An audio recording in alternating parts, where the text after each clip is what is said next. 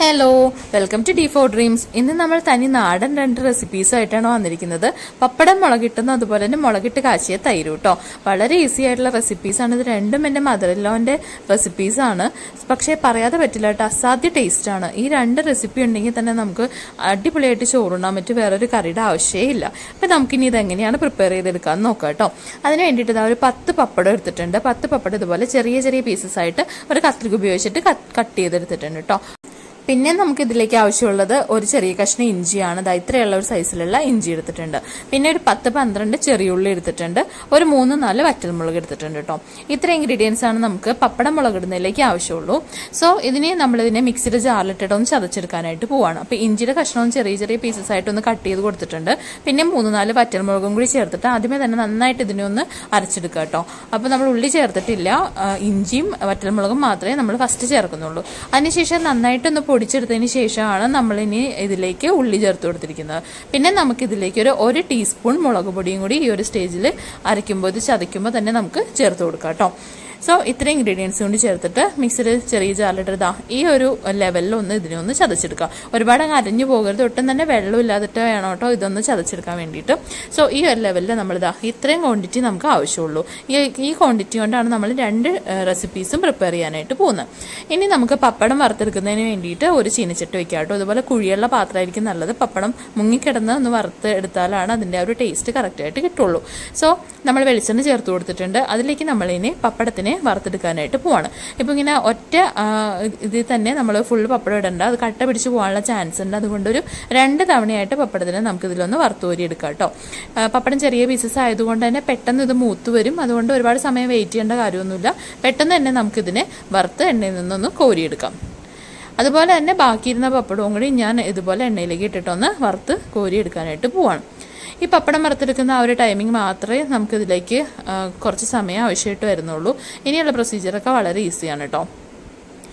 ഇപ്പോൾ ഓൾമോസ്റ്റ് നമ്മൾ 2ാമത്തെ പപ്പടവും കറക്റ്റായിട്ട് കുക്കായിട്ടുണ്ട്. ഇനി നമ്മൾ ആ സെയിം ഓയിലിലേക്ക് തന്നെ നമുക്ക് നേരത്തെ ചതച്ചു വെച്ചിരിക്കുന്ന ആ ഒരു ഇഞ്ചിയും അതുപോലെ തന്നെ ചെറിയുള്ളി, വറ്റൽമുളക്, മുളക് പൊടി ഇത്രയും ചേർത്ത ആ ഒരു അരപ്പും കൂടി ചേർത്തിട്ട് എണ്ണയിലൊന്ന് മൂപ്പിച്ചെടുക്കാം കേട്ടോ. ഫ്ലെയിം നന്നായിട്ട് കുറച്ച് വെച്ചിട്ട് ഒരു 3 മിനിറ്റ് നന്നായിട്ട് മീഡിയം ഫ്ലെയിമിലിട്ടിട്ട് ഈ ഉള്ളിനെയും ഇഞ്ചിയൊക്കെ കൂടി നന്നായിട്ടൊന്ന് മൂപ്പിച്ചെടുക്കുക. ഇഞ്ചിയുടെയും ഉള്ളിയുടെ ഒക്കെ ഒരു പച്ച മണം മാറി ഏകദേശം നമ്മുടെ മസാല കണ്ടത് ഇതുപോലെ ഒന്ന് മൂത്ത ഒരു കളറിലേക്ക് ഇത് മാറും. ആ ഒരു ഇളം റെഡ് കളറിൽ നിന്ന് നല്ല ഒരു മൂത്ത കളർ നമ്മളുടെ ആ ഒരു മസാലയ്ക്ക് കിട്ടിക്കഴിഞ്ഞ് കഴിയുമ്പോൾ ഞാൻ ഇതിന്നൊരു പകുതി ക്വാണ്ടിറ്റി എടുത്ത് മാറ്റിയിട്ടുണ്ട് കേട്ടോ. ദെൻ ആ ബാക്കി പകുതി ആ ഒരു അരപ്പിലേക്ക് നമ്മൾ വറുത്ത് വെച്ചിരിക്കുന്ന പപ്പടവും കൂടി ചേർത്തിട്ട് നന്നായിട്ടൊന്ന് ഇളക്കി യോജിപ്പിച്ചു കൊടുക്കുകയാണ്. പപ്പടം ഒന്നിച്ചിടേണ്ട, കാരണം ഒരുപാട് പപ്പടം ഒന്നിച്ചിടുമ്പോഴത്തേക്കും ഇളക്കുമ്പോൾ ഇത് പൊടിഞ്ഞു പോകാനുള്ള ചാൻസ് ഉണ്ട്. അതുകൊണ്ട് 2-3 തവണകളായിട്ട് പപ്പടം ഇട്ടിട്ട് നന്നായിട്ട് ഈ ഒരു ആ ഉള്ളി മൂപ്പിച്ചതിലേക്ക് നന്നായിട്ടൊന്ന് ഇതിനെ ഒന്ന് യോജിപ്പിച്ചെടുക്കുക കേട്ടോ. കറിവേപ്പില ഉണ്ടെങ്കിൽ അതും കൂടി ചേർത്താൽ നന്നായിരിക്കും. എനിക്കിവിടെ കറിവേപ്പില ഇപ്പോൾ അവൈലബിൾ ആയിരുന്നില്ല. സോ അതുകൊണ്ടാണ് ഞാൻ കറിവേപ്പില സ്കിപ്പ് ചെയ്തേക്കുന്നത്. അപ്പോൾ കറിവേപ്പില ഉള്ളവർക്ക് അതും കൂടി ചേർക്കാം കേട്ടോ. നല്ല അടിപൊളി ടേസ്റ്റ് ആയിരിക്കും. സോ ഇത്രയേ ഉള്ളൂ നമ്മുടെ പപ്പടം മുളകിടുന്ന പരിപാടി. ഇത് കണ്ടോ, നമ്മുടെ പപ്പടം റെഡി ആയിട്ടുണ്ട്. നല്ല സ്മെല്ലും ഉണ്ട്, അതുപോലെ തന്നെ നല്ല ടേസ്റ്റുമാണ് കേട്ടോ. ഇനി ഇത്രയേ ഉള്ളൂ, നമ്മൾ ഫ്ലെയിം ഓഫ് ചെയ്തിട്ടുണ്ട്. ഇനി നമുക്കിതിനെ ഒരു പാത്രത്തിലേക്ക് ഒന്ന് മാറ്റി കൊടുക്കാം. അപ്പോൾ വെള്ളമൊന്നും ഇല്ലാതെ തുടച്ചു വെച്ചിരിക്കുന്ന ഒരു പ്ലേറ്റിലേക്ക് നമുക്ക് ഇതിനെ ഒന്ന് മാറ്റി കൊടുക്കാം കേട്ടോ. ചൂടാറിയതിന് ശേഷം മാത്രം നമ്മൾ ഇതിനെ ഒരു കുപ്പിയിലിട്ടിട്ട് അടച്ചു വെക്കാനായിട്ട് ശ്രമിക്കുക. നമ്മൾ ചൂടാറുന്നതിന് മുമ്പ് കുപ്പിയിലിട്ട് അടച്ചു കഴിഞ്ഞിട്ടുണ്ടെങ്കിൽ അത് തണുത്ത് പോകാനുള്ള ചാൻസ് ഉണ്ട്. സോ ഇങ്ങനെ ഒന്ന് കുറച്ച് നേരം ഇത് ഒന്ന് ഓപ്പണായിട്ട് വെച്ചതിന് ശേഷം നമുക്ക് ഇതിനെ കുപ്പിയിലിട്ടിട്ട് അടച്ചു വെക്കാം കേട്ടോ. ഇനി ബാക്കിയിരുന്ന ആ ഒരു ചമ്മന്തിയും കൂടി ഞാൻ ഇതിലേക്ക് ചേർത്ത് കൊടുത്തിട്ടുണ്ട്. ഇതിനെ ഇങ്ങനൊരു പരുവത്തിൽ ചമ്മന്തിയായിട്ട് വേണമെങ്കിൽ നമുക്ക് ഉപയോഗിക്കാം കേട്ടോ. ഇനി അതിലേക്ക് ഞാനൊരു 1 കപ്പ് തൈര് ആ മിക്സിയിൽ ആ ചമ്മന്തി ചതച്ചെടുത്ത ആ ഒരു ബൗളിൽ തന്നെ 1 കപ്പ് തൈരും കൂടി ഒഴിച്ചിട്ട് ഒന്ന് ബ്ലെൻഡ് ചെയ്തെടുത്തിട്ടുണ്ട്. ആ തൈര് നമ്മളുടെ ഈ ഒരു അരപ്പിലേക്ക് ചേർത്ത് കഴിഞ്ഞാൽ ഉള്ളിമുളകും മൂപ്പിച്ച ആ ഒരു അരപ്പിലേക്ക് ചേർത്തിട്ട് ഒരു മീഡിയം ഫ്ലെയിമിൽ വെച്ചിട്ട് നന്നായിട്ടൊന്ന് ഇളക്കി യോജിപ്പിച്ച് കൊടുക്കുക കേട്ടോ. തൈര് ഒരുപാട് തിളയ്ക്കണ്ട, തൈരൊന്ന് ചൂടായി കിട്ടിയാൽ മതി കേട്ടോ. തൈരിൻ്റെ ആ ഒരു പച്ച ആ ഒരു ഇത് മാറിക്കഴിഞ്ഞ് അതിൻ്റെ ഒന്ന് ജസ്റ്റ് അതൊന്ന് ചൂടായി വരുമ്പോഴേക്കും തന്നെ ഇത് കണ്ടോ, മുകളിൽ ഇങ്ങനെ ഇതുപോലെ നമുക്ക് എണ്ണ തെളിഞ്ഞ് കിട്ടും.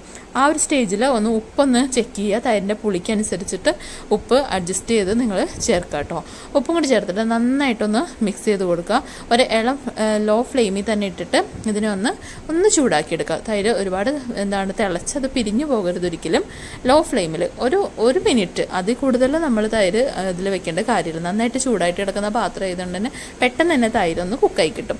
സോ ഇത്രയേ ഉള്ളൂ നമ്മളുടെ റെസിപ്പി. വളരെ ഈസിയാണ്, പക്ഷെ അതുപോലെ തന്നെ നല്ല ടേസ്റ്റിയുമാണ് കേട്ടോ. നമ്മൾ ഉദ്ദേശിക്കുന്ന ഒരു ടേസ്റ്റ് അല്ല ഇതിന്. നമ്മൾ ഈ ഒരു കോമ്പിനേഷൻ, ആ ഒരു പപ്പടവും അതുപോലെ തന്നെ ഈ തൈരും കൂടി ഒന്നിച്ച് കഴിക്കുമ്പോഴാണ് അതിൻ്റെ ഒരു എക്സാക്റ്റ് ആയിട്ടുള്ള ഒരു ടേസ്റ്റ് നമുക്ക് കിട്ടുക. അപ്പോൾ സോ ഈ ഒരു കോമ്പിനേഷൻ എല്ലാവരും ഒന്ന് ട്രൈ ചെയ്ത് നോക്കൂ. നല്ല അടിപൊളി റെസിപ്പിയാണ്. ട്രൈ ചെയ്ത് നോക്കിയിട്ട് എല്ലാവരും നിങ്ങളുടെ അഭിപ്രായങ്ങളും അതുപോലെ തന്നെ ഫീഡ്ബാക്സും ഒക്കെ അറിയിക്കുക കേട്ടോ. പിന്നെ അതുപോലെ തന്നെ ലൈക്ക് ചെയ്യാനും കമൻറ്റ് ചെയ്യാനും സബ്സ്ക്രൈബ് ചെയ്യാനും മറക്കരുത്. Thanks for watching. Bye bye. പുതിയ റെസിപ്പിയായിട്ട് വീണ്ടും കാണാം കേട്ടോ.